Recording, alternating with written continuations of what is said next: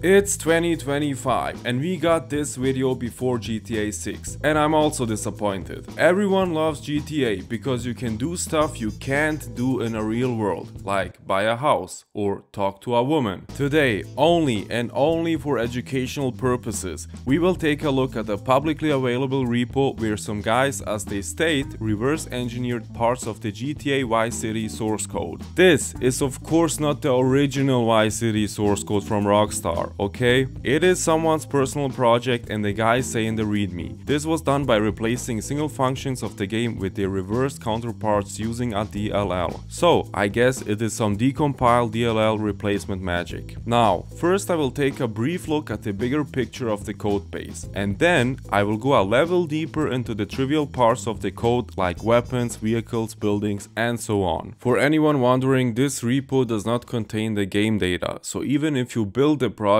you will still need to buy the original game to run it. Okay, so let's take a look at this Pandora's box. The folders at the top include configuration stuff for the build. You can see we have a VS Code folder with some JSON files containing build configuration stuff, I guess, yeah, like include paths, compiler configs, and so on. You of course don't need to do it this way if you want to build something on your own, which I highly doubt since you're watching some guy with a low GDP country accent talking about C++. Anyways, we have a CMake folder. It does not contain any CMake list files, but .cmake files, which are CMake toolchain files. With these you can configure your build. This contains languages and some other stuff. Then comes the most interesting part, the sources. Then we have the vendor folder. It contains third-party libraries. These are included as Git submodules. If you don't know what Git submodules are, you can basically include other Git repos into your repo without copy-pasting stuff. Having submodules comes with other advantages also when it comes to maintaining, updating, versioning, and so on. In this case, you can recognize a submodule by this S. Yeah, it also says submodule. Okay. Then another interesting part is they included coding style rules. So every developer should follow these rules while developing. This seems trivial stuff that does not impact the final product, but it impacts the overall readability of the code, which then makes it easier to maintain, which then makes it easier to refactor if something's not working properly, okay? So generally speaking, when analyzing huge code bases, you can of course use tools as SourceTrail or Code Compass, but in my opinion, if you can't live without the tool, then it's a skill issue. And nowadays, it seems like people are so in love with bloating their work setup, you don't need every plugin, config, whatever. It reminds me of the guys that have every possible tool in their garage and everything is in full order, but they never done anything with it. Okay, now let's take a look at the code. And what you immediately see is the abstraction of real-world objects like buildings, vehicles, weapons, and then the physics part like collision, control, and so on. Also, similar to other code bases that are analyzed, for example the Doom source code, they have a folder called math, which contains all the math functions. This is a common and good approach of how to do it. Now, what I expect is to see a lot of object-oriented programming in here. Now, there are a lot of opinions of object-oriented programming, but I think in the grand scheme of things, it has its place, okay? So, if you need to start working on a large code base and if there is no documentation, I recommend starting with modules that sound less complex. So for example, renderer sounds a lot more complex than, let's say, entities. So let's start with entities. It includes dummy, entity, and physical. If we go into dummy, it includes entity. Entity includes model info and placeable. And then if you go into physical, it also includes entity, timer, and lists. So the not so nice part is that there are not many comments, descriptions on what is entity, what is physical, what is dummy. But that's because this is not the original source code. I mean, I don't know, maybe also the original developers also don't write any comments. Let's go back to dummy. It defines the class CDummy, which inherits from CEntity. This capital C stands probably for class. And if we now take a look at CEntity, we will see it inherits from placeable. Okay, now let's jump to placeable. It does not inherit anything, but it has this class matrix as a protected member. So matrix is probably something that has some coordinate stuff in there, and it's used to store positions of objects, I guess, and to manipulate these. Now let's stop here for a second to take a look. The first interesting thing that I see here is this protected member matrix, and the second thing is this operator new overload with the comment disable allocation. So in C++ you have different access levels for member variables, so you can define them as public, private, or protected, and that determines then who can access the variable.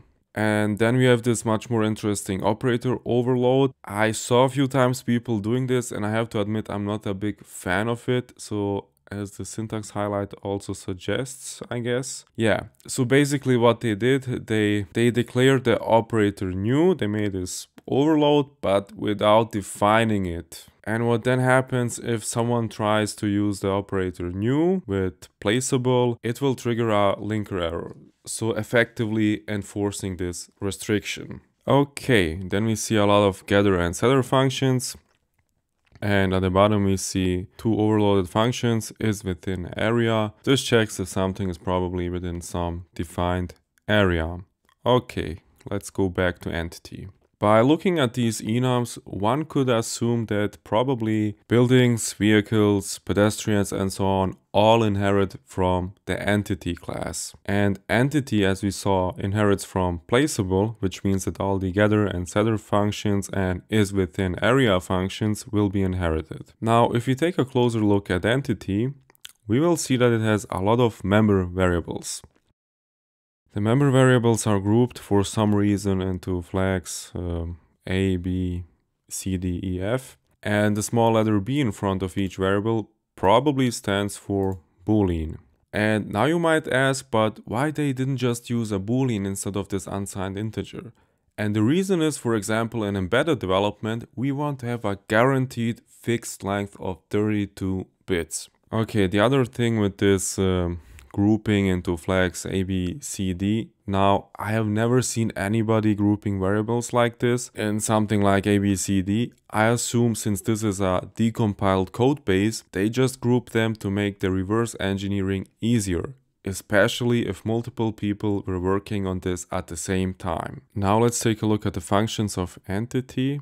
And as you can see, it has a lot of functions. Let's take a look at this one. Is visible. Okay, so the function just takes a look if the object is visible or not, and then returns a true or false. Okay, now let's take a look at physical. Okay, so physical describes an entity, but with additional members that describe like physical properties like velocity, speed, mass. This small m stands for member, I guess. And then you also have some booleans like is heavy, is affected by gravity, and so on. And then if we scroll furthermore, okay, it has a lot of functions, like a lot of functions.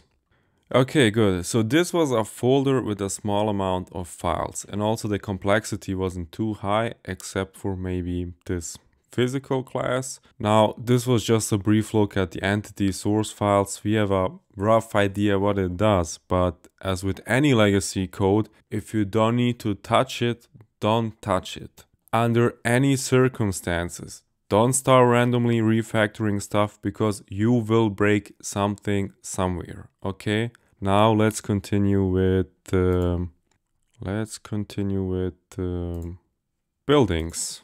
This seems to be a very simple part of the code. We have building, which inherits from entity, obviously, and then some operator overloads for new and delete. And one interesting thing in Grand Theft Auto Vice City is you can buy properties at some point. So this get is a tradable, which always returns false, is for that purpose. We have building, okay, and we also have tradable, which then is a child class from the class building. Building has a virtual get is a tradable function. And then tradable overrides this function to always return true. So if something is a tradable, then get is a tradable returns true. You don't see the keyword override in here, which in my opinion is not the best practice to leave it out, but it will work nonetheless. Okay, now let's go to weapons. Okay, let's take a look what we have here. Bullet info, explosion, shot info, weapon info, weapon type. Let's open weapon. Include weapon type. Okay, the definition of the class weapon. Then some public members like weapon type, weapon state. The small e is probably for enum. Yeah, it's an enum. Let's see what weapon type is. Okay, so all the weapons are defined as enums, and this file also includes some other enums which describe the weapon state, weapon fire, and okay, some other weapon properties. Let's go back to weapon. Let's take a look at some of the functions in here. So we have fire melee. So this part of the code probably implements all the firing weapons logic. Okay. And if we go in here, as you can see, the code starts getting more and more complex. But the main idea is we have weapons, we can carry weapons, we can fire weapons, and when you fire a weapon, something happens. And when you don't have enough ammo anymore, then you hit a reload, and yeah, this implements the whole logic of having and shooting weapons. Now, the interesting part of the weapon source code is that we don't have the inheritance anymore, which I assumed. So it's not like we have a class weapon, and then for each weapon or separate weapon class, you have our own child class, like, I don't know, sniper class. It's more like we have a weapon and then an enumeration of weapons. And if we go through all the other files now, we will see that none of these classes inherits weapon. But they all describe different parts of this firing weapon interaction or scenario, like explosion, projectile info, shot info, and so on. Let's take a look at shot info. Okay, finally some comments.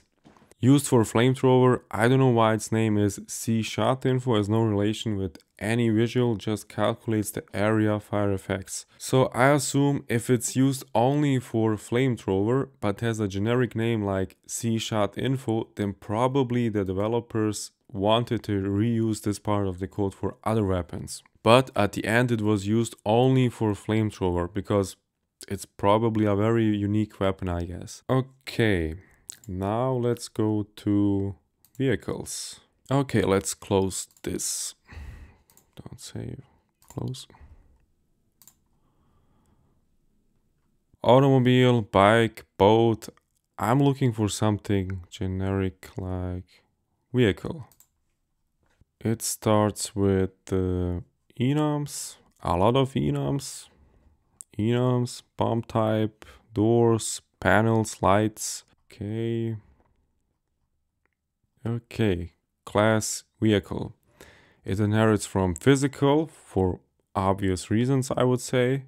So I assume all the specialized vehicles like automobile, bike, boat, and so on inherit from the vehicle class. And as I said before, this physical class, it adds a layer of this physical properties attributes to the entity. Okay, so vehicle inherits physical, physical inherits entity, and of course depending on the access levels, if something's private, public, protected, this class vehicle can use all of the members and functions. And by the same token, all the other vehicles, like let's take a look at automobile. Yeah, it inherits vehicle, that means it can use all the things that vehicle inherits. Let's go back to vehicle. Vehicle has member variables like color, extras, whatever extras is, passengers, drivers, and yeah, also autopilot. But I haven't seen autopilot in here. Let's take a look where it is. Okay, it's in control. That's interesting. Okay, so autopilot contains all these like route information, next route node, direction, lanes, cruise speed, current lane, and so on. This is a more complex part of the code. Let's take a look at the functions of autopilot. Okay. Modify speed, that's self-explanatory, and remove one path node, which I think removes just a node from the autopilot path nodes. Now let's go back to the vehicles and let's start with automobile. Okay, and it inherits vehicle as we said, and then it includes also damage manager, which probably keeps track of the damage inflicted to the vehicle, I guess. Engine status, doors, okay, that's it. Missing burst, light status. Okay. And then you have the damage manager class, which then has all the setters and getters for the damage that's been dealt to doors or panels or whatever. So this is basic object-oriented programming stuff, and if you have done any C++ object-oriented programming course, then you will recognize all of these programming concepts. Okay, now let's take a look at the pedestrians, vehicles, blah blah blah, peds. Okay, ped stands for pedestrian, and now again it starts with a lot of enums defining stuff, and then comes the pedestrian class somewhere, I guess.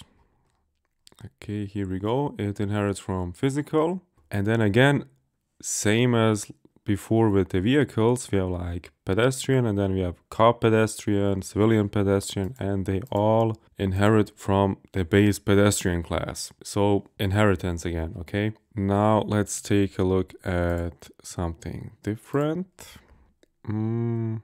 Let's say collision.